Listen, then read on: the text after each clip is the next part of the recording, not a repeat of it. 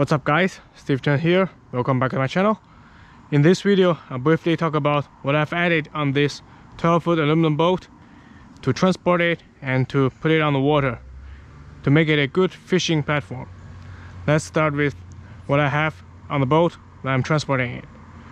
I have 3 points securing the boat onto the trailer. First, it's a winch.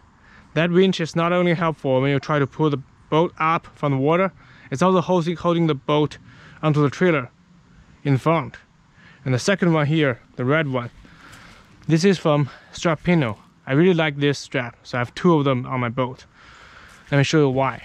First, this one, the clip here or the hook here is very helpful. You have the clip here, so it avoids the hook from popping off. This is different from the traditional ones. Like you can see here, sometimes you have it fall off if you didn't tie it secure enough. So this is advantage 1. And the second one here is very easy and straightforward. You just pull the button, go 180 degree, and it's releasing itself. And here we have the auto retract reel here. It's very simple. And to tighten it down, just do it this way. I really recommend this product. And in addition to this one, I have one on the back. I hook it here, throughout here, and then on the bottom and here. So this is very important. Why I have 3 points of securing the boat to the trailer? Because the last thing you want to happen is to have the boat fall off the trailer while you are on the highway. So my point of view is, even if you have one of those 3 fails, you still have the other 2 that can tie the boat securely onto the trailer. For example, if the first one, the winch, fails, you still have the front one and the rear one tying the boat securely. If the second one fails, front and rear. And if the last one fails, you're still good.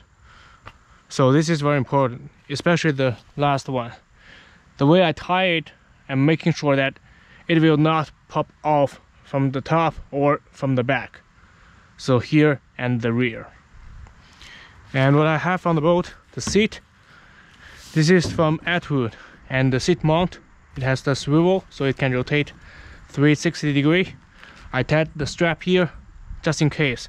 So one of the problems or the concerns of this clamp is, if you're sitting on the seat and you lean on the back, it may come off. So the strap will be very helpful if you're sitting on it.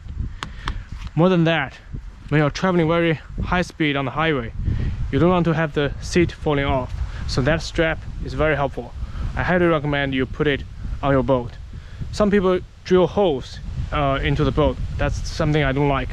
I don't like to drill any holes on the boat, even on the body part. So that's how I do it. And I've got the 2 deck built by my friend, and the plastic container is the 2, and the other 2 there, the 4 rod holders from the PVC pipes. 8-pound mushroom anchor with a chain and the rope tied there. A pair of oars, I tied it down there so it doesn't come off.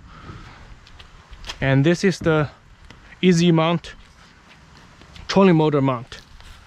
I've got a video and I'll put the link up here so you can check it out why I choose this bigger mount here. I will put my trolling motor here on the water, and when it's shallow and I need some low speed trolling, I'll use this trolling motor.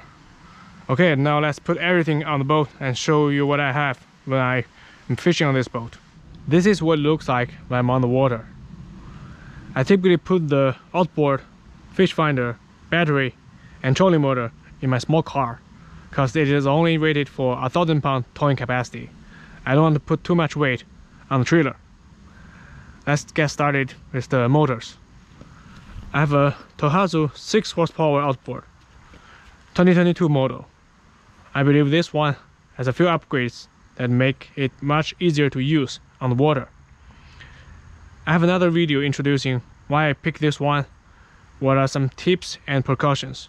I'll put the link up here so you can check it out. I tied it with the rope, so just in case something bad happens, I can still get my boater back.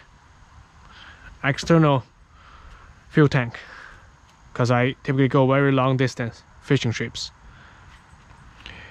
When I'm in the shallow water, I don't want to spook the fish, so I'm using the 46-pound thrust Newport trolling motor. I paired it with the lithium-ion battery, 12 volt, 100 ampere-hour, lithium-ion first weight. The reason I chose this battery is because of the followings.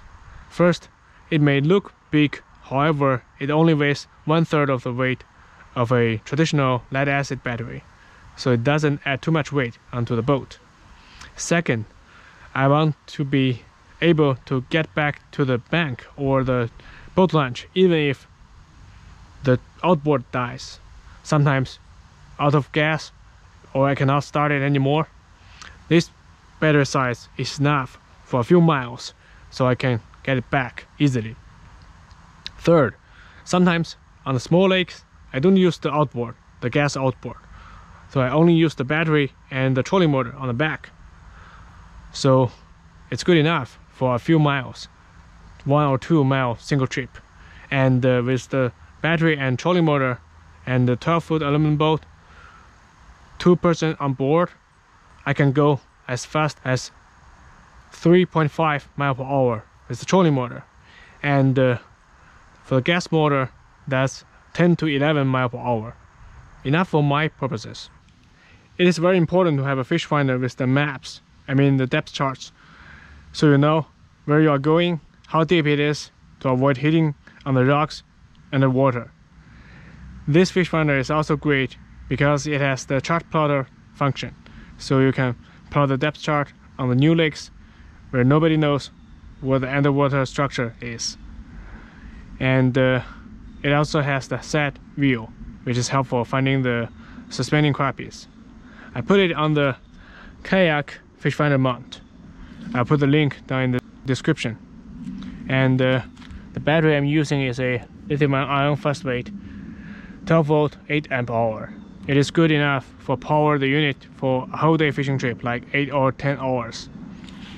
The transducer is right here. I used the transducer's mount from Bass Pro. It only cost me 30 bucks. I have a video introducing this transducer mount if you want to check it out. I think that's about it for all my fishing setups on this 12-foot aluminum boat. Hope you guys enjoy watching this video. If you guys want to purchase anything that I have on the boat, I'll put the purchase link down in the description. Thank you guys for watching. I'll catch you in the next video.